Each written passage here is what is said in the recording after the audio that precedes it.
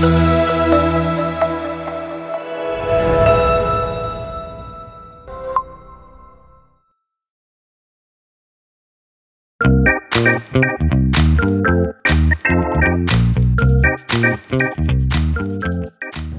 kasi kailangan mo pa akong sukatan?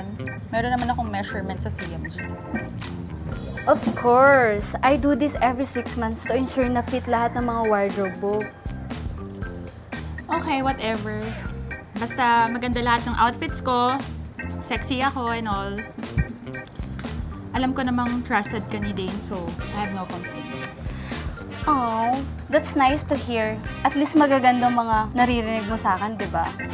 Anyways, let's take your measurements para mabigyan na kita ng tip later about your wardrobe. Okay, let's do it. Ow! Pahubad. No? This. Okay. Akala ko.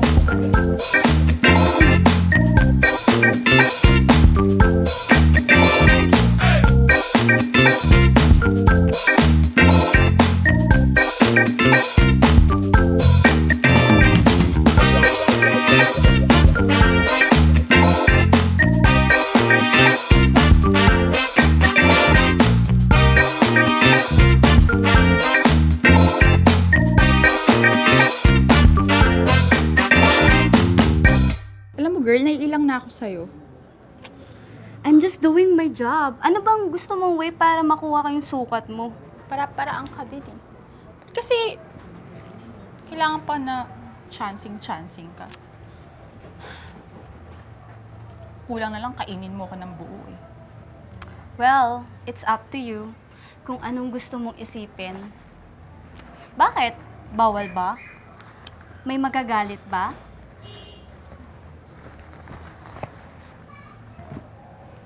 Alam mo, girl, di tayo talo. And I'm warning you. Marami nang nagtangka pero walang tumagal. Ouch! Ang sakit naman ng sinabi mo. Wag mo ako matatawag na girl. I'm not comfortable.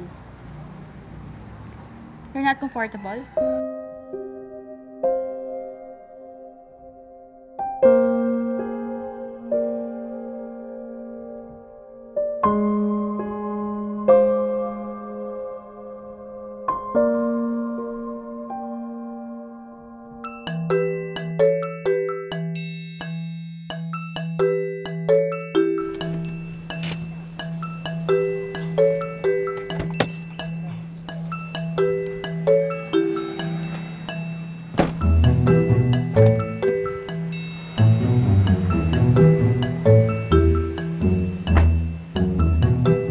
Sir, ikaw po ba magre-receive for Ethan Kaiser and Martin Arban? Naku, kanina ko pa yan inaantay. Pinapantay sa akin ng photographer. Bakit ngayong ka lang? Ako sir, pasensya na po. Naligaw po kasi ako eh. Naku, di ko may tuloy-tuloy yung aking paglinis. Pati pagyaman ko, abahal ano ka, sagabal ka sa pagyaman ko. Pasensya na po talaga sir. Bagong driver lang din po kasi ako eh. Nabayaran na ba to? Opo, nabayaran na po. O sige, salamat. Thank may you po. tutuloy ko na Pasensya paglinis na po ko. Kuya, yan ba yung damit namin ni Ethan? Ay, idol!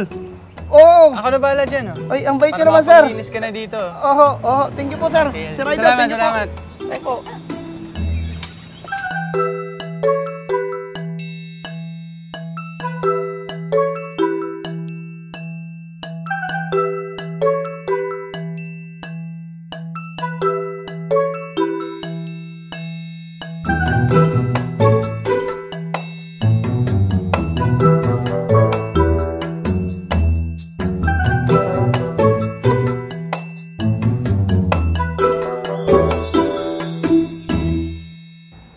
Ginagawa mo sa akin, okay lang? Hindi mo ba naisip na I'm not comfortable too? Okay. Sorry. Relax. Alam ko ito yung first meeting natin as your stylist. Ayoko namang bigyan ka ng bad impression about me, diba? So, ako na lang mag-a-adjust, okay? Anyways. Okay, whatever. That's what I need to hear. Ano pa bang gagawin natin? For now, yan na muna siguro. Yung makeup tutorial siguro, next time na lang. You don't need it pa naman eh. And, baka gusto mo mag-coffee later. Free ako. No. Next time na lang, may gagawin pa ako. Okay, hindi kita pipilitin. Kasi mukhang hindi ka naman comfortable. You know what? I appreciate the offer, but no thanks. Bye. Hatid na kita. I said no thanks. Okay. Welcome. Wala Bye. pala yung susi ko dito. Hindi pa sanay, matagal na rin di napangiti. Hindi iwasan pa mga bagay na di pa maamin. Suntok sa buwan o baka hindi naman. Natatakot bang lumapit sa'yo? Di mo alam, sigaw ng puso at isipan. Pag ako'y lumapit pa ng gusto, ako'y nahuhulog na. Hindi ko na kasi mapigilan. Ako'y nahuhulog na. Hindi ko na kasi mapigilan. Ako'y nahuhulog na.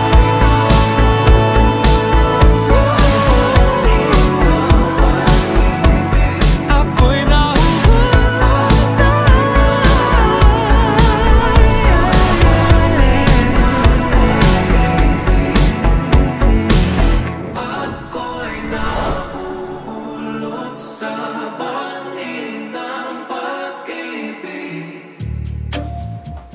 Matagal pa ba yan si Ethan? Bakit ang bagal ng ganap today? Kailangan natin itong matapos ngayon. Sir, parang di pa kayo nasanay dyan kay Ethan Kaiser na yan. Ma-attitude na naman yan malamang. Tasha, pwedeng pakipuntahan na? Kailangan natin itong matapos today.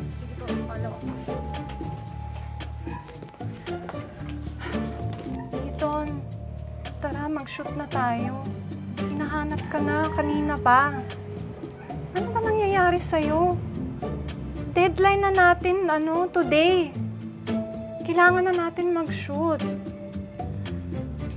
Sige na, Ethan. Ha?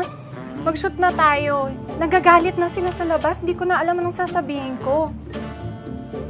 Please, ha? Sunod ka na, ha, Ethan?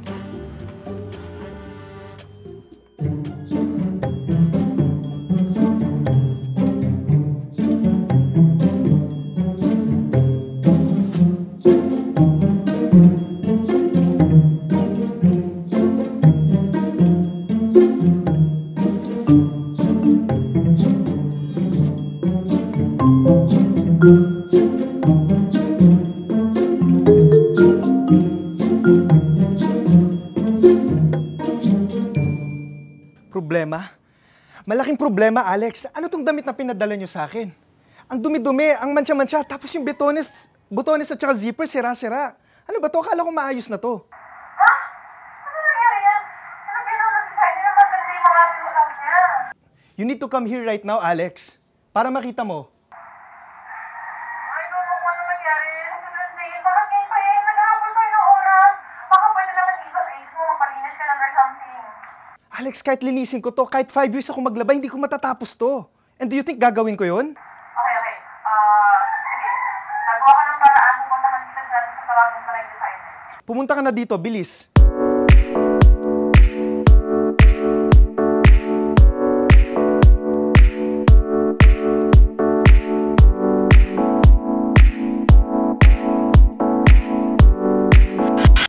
Ano nangyari dito? Ba't ganda yung damit? This is sabotage! See? Ngayon mo sabihin sa akin na okay yan at susutin ko yan. Mukhang basahan. Ang laking problema na naman nito. Look at ako kay Madam P. Kailangan matapos yung shoot today. So anong gagawin ko, Alex? Susutin ko yan? Ito na yung pinaka-konting man siya. Please, suotin mo na lang. Alex, magmumukha akong kawawa pag nakita ko nila Martin at saka yung glam team niya. Wala tayong choice. Sige na. Kailangan natin matapos kunin wala tayong trabaho. Ay, pasok po. Ano po yun? Kailangan na daw po si Idol Ethan sa set. Mag-start na daw po yung shoot. Ay, Idol Ethan, ang gwapo niyo po pala talaga. Oh, ang dumi naman ng damit kanina, hindi naman po ganyan yan ang binigay ko kay Sir Martin. Kay Martin? Anong meron? Ang gusto ko po sabihin, ako po kasi naghatid sa kanya, siya po nag-abot sa akin. Ang bait niya rin po kanina eh. Demonyong Martin na yan, makakatikim siya sa akin. So sinasabi mo ba siya nag-deliver nito kanina? Opo, sir, idol. Ako po yung nagbigay. Siya po, inabot niya po yan sa akin, sir eh. Pero malinis po ito kanina, maayos po yan. Nung inabot ko sa kanya, sir. Lintik na Martin na yan. Wala po akong kinalaman dito, sir, ha?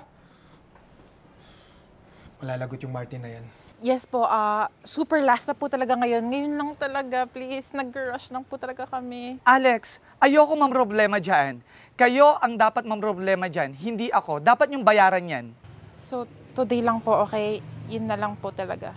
Alex, hindi ako foundation para magbigay sa inyo lagi ng ganyan. Not today, Alex. Not today. Huh? Nakakainis. Mabuti naman ito at lumabas ka na. Kanina ka pa inaantay ng lahat. Tumabi ka dyan kung ayaw mo madamay. Iton, ikaw ba yan? Ha?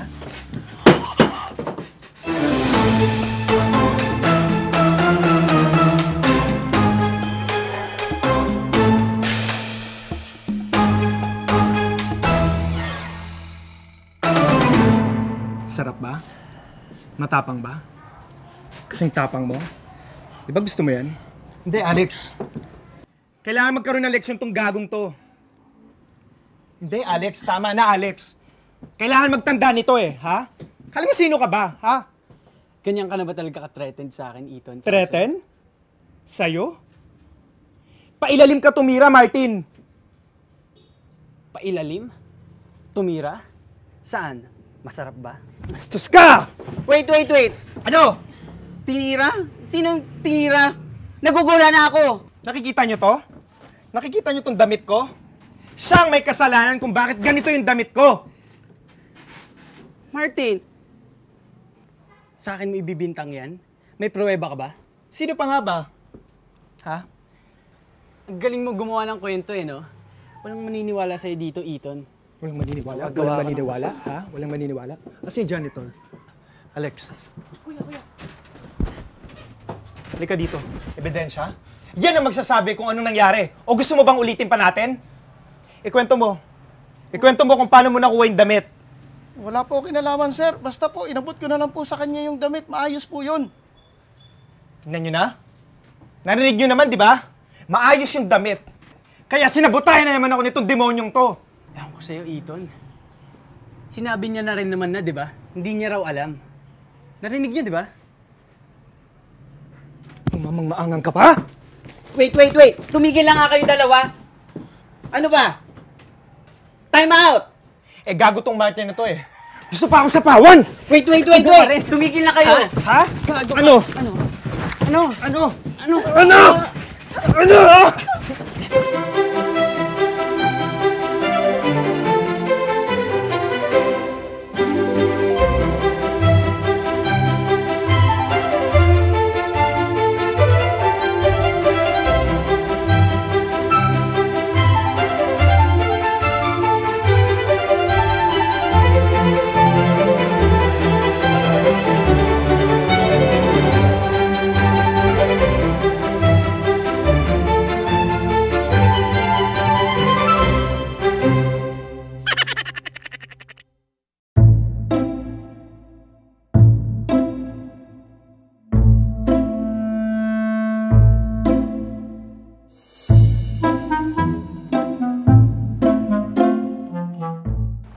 Papaliwanag sa akin to.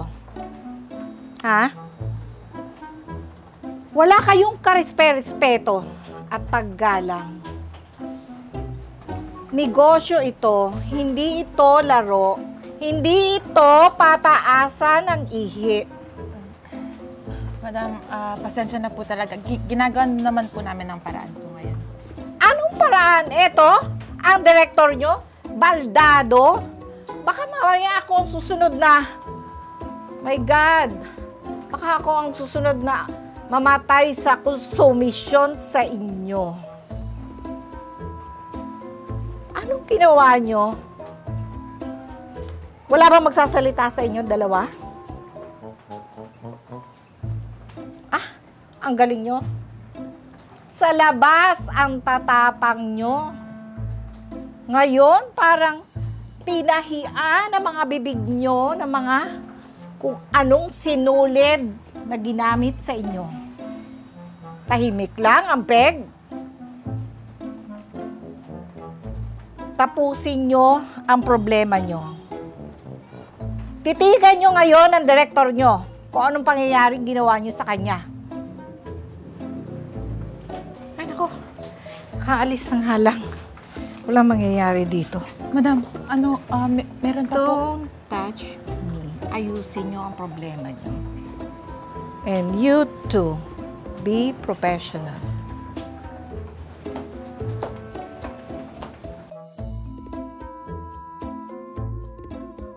So paano ngayon yan? Pare-parehas kayong pupulutin sa kangkungan. Naidaw na pa naman ni Marco sa kondo yung first payment sa kanya ni Madam Pink. Anong plano mo niyan, Ethan? Teka, parang kasalanan ko. Parang mali ako. Kasalanan mo naman talaga. Hindi mo ko sinugod. Sana wala tayong problema ngayon. Hindi mo ko sinugod.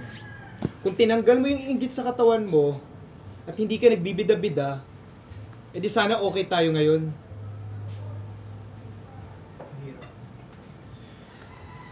Ang hirap kasi sa'yo, ayaw mo na nasasapawan ka. Oy, bakit ikaw? Gusto mo bang nasasapawan ka? Di ba gusto mo parati ikaw yung magaling? Ikaw yung bida? Wait! Di ba talaga kayo titigil? Napaka-immature nyo. Guys, ganito na lang isipin nyo. Hindi lang kayo yung affected dito. Kapag nawala yung project sa atin, maraming mawawalan ng trabaho. Okay, ganito na lang.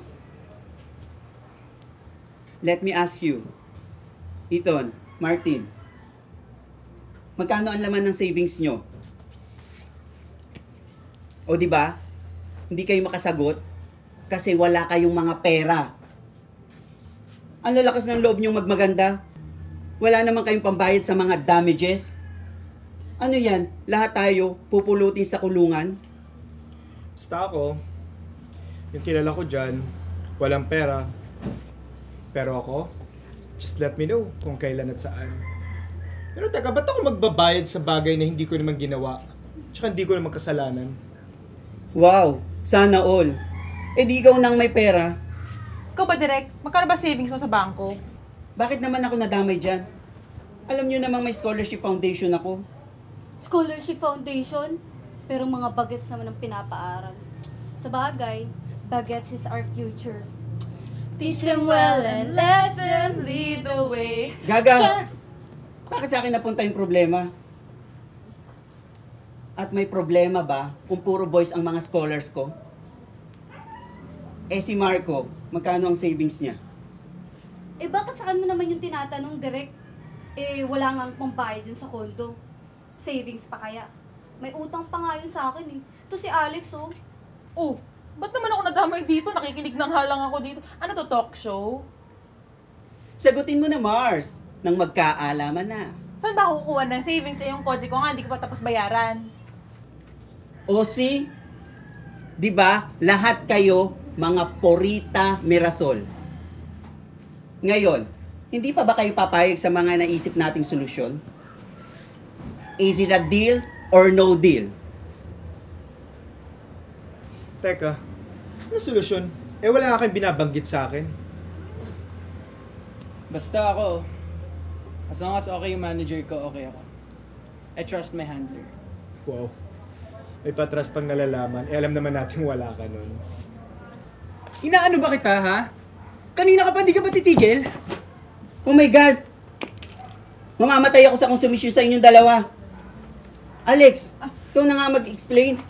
Sige, direct. Naninikip na yung bubsi ko. Guys, please.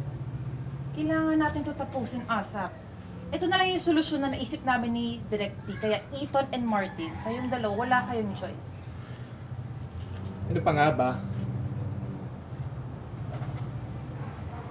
So ano, what's the plan? Sabihin nyo na kasi. Para hindi na tayo magtagal dito. Iba pa akong commitments. Oh, commitments. Baka guesting sa barangay at probinsya. Ayoko na nga dito! Siya kunin mo na si Direk. Baka ano pa mangyari dyan. Ito na nga, kalma kayo, okay? Mag-e-explain ako. Ano? 14 days challenge? Mas gugustuhin ko pa maghirap kaysa makasama ko yung demonyong yan. Sa tingin mo, papayag ako? Over my dead body. Over your dead body ka pang nalalaman. Eh di mamatay ka na ngayon. Wow, ang harsh mo naman magsalita, Ethan. Relax ka lang. Baka nga mas mauna ka pang mamatay kaysa sa akin. Papatayin ka ng stress. Alalahanin mo, yun na lang yung project na sasagot sa akin. Matagal pa ba kayo? Kanina pa kayo nagbubulungan dyan eh. Okay na daw si Martin. Payag na siya magsama sila for 2 weeks. Para naman makapag-banding sila, di ba? Sana lang talaga maging maayos sila. Pagkatapos nila magsama sa iisang bahay. Anong balak mo, Ethan? Ano pa nga ba? Kundi lang naman dahil kay Alex, hindi ko gagawin to. Okay, so may solusyon na tayo. It's time to patch things up. Ethan, patawarin mo na si Martin. Lahat naman to ginagawa natin para sa movie niyo eh. Papatawarin niya, hindi nga humihingi ng tawad. Ba't ako hingi ng tawad? Ikaw naman yung unang trigger dyan. Mag-isip ka nga. Tignan mo na, ang talas ng dila. Mukhang hindi nakapag-aral. At pwede ba, Alex? Siguro yun hindi makakalapit sa akin yan. Baka ano pang gawin sa akin yan.